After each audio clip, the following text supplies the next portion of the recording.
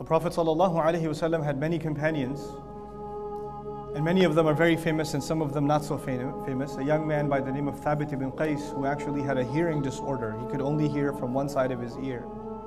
He used to insist that he sits right next to the Messenger ﷺ, so his good ear is on the side of the Prophet ﷺ, so he can hear him. As a matter of fact, Rasulullah ﷺ used to make extra accommodations for him to sit right next to him. And before I even tell you the subject of my khutbah, that's actually a very interesting indication of how Rasulullah ﷺ would put in the first row people that have any kind of handicap. And usually we think of people that have a handicap, you put them in some other side space or some other place, some special accommodation. This person is sitting next to Rasulullah ﷺ. In any case, the story is actually somewhat interesting. He was late one time. He was late to come to the khutbah that the Messenger was giving, alayhi salatu wasalam. So he kept pushing people to come to the front. And when he's coming to the front, he sees this one Sahabi who doesn't know, he's basically a no-name companion, not famous guy. So he tells him, move, rudely. Now the person who has the handicap is now being rude. He's saying, move. And so the Sahabi refuses to move. And he says to him, why don't you move? Who are you? Who do you think you are? Man ant? Ibn Man. So he said, Qal ismi fulan, this is my name. And it's interesting that when he mentioned his name, you'd mention your name in Arabic, you mention who you're the son of. That's how you're identified. So he mentioned, Ana fulan ibn fulan, I'm the so-and-so's son. He goes, oh, that one. Ibn fulana? Oh, your mom is this woman, right? Now these people, their parents are not Muslim, right? Because they just became Muslims, so their parents are non-Muslims. And if they're non-Muslims, they have history. They have different kinds of lives. So this guy's mother, this Sahabi's mother, she used to have a reputation in some shady circles. And the guy, the one who was moving him, remembered that she's married to that man. So he mentioned her father, his father. He said, oh, I know your father, but I also know your mother. And he said it like that. And this is the idea. The idea was to humiliate him, to embarrass him, to remind him of what his mother used to be like. And this is happening in the front row as the Rasul ﷺ is sitting there. So Rasul ﷺ stops the khutbah and he points to that man and he says, ماذا رأيت? Look around you, what do you see? He asks the Sahabi who insulted the other Sahabi, what do you see? And he says, رأيت الأسود والأبيض والأحمر.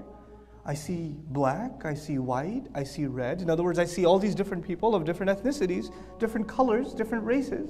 I see all of them.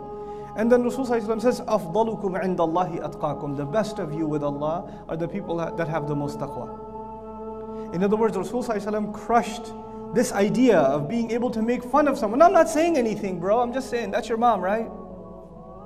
He was just going to do that much. But Rasulullah stopped him in his tracks. Put it to an end. There's ways to insult people. Sometimes you can insult someone very directly. You can curse them out. Sometimes it's indirect. Sometimes you don't even have to use words to insult someone.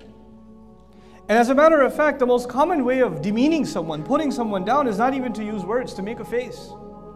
You can look at people a certain way, and they can know that you're not welcome, or they think of you as inferior. You know. So now, our deen, of course, it tells us what to say and what not to say, but that's not enough. That's just not enough, because sometimes people can actually use good words and still insult you. There's a way to call someone brother, and then we say, move, brother. Brother. You could say the word brother in a kind way, and you could say the same word brother in a demeaning, condescending way.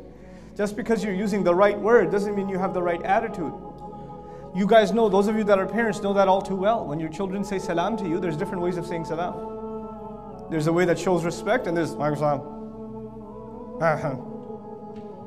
What did you say? You said Walaikum salam. You did say it, but that's not how you say salam.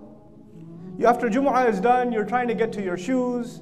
You're just trying to push people out the way so you can get to your shoes because you know you have an emergency meeting. People's lives are depending on you, so your shoes are very important.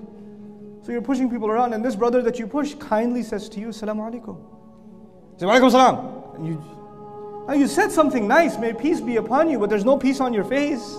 There's no peace in the elbow you just threw at him. But you're saying something that you don't mean at all. قد رسمنا بسمة وضاءة كم قد روينا قلب محزون هنا بعطائنا ضحك اليتيم وأشرقت قسمته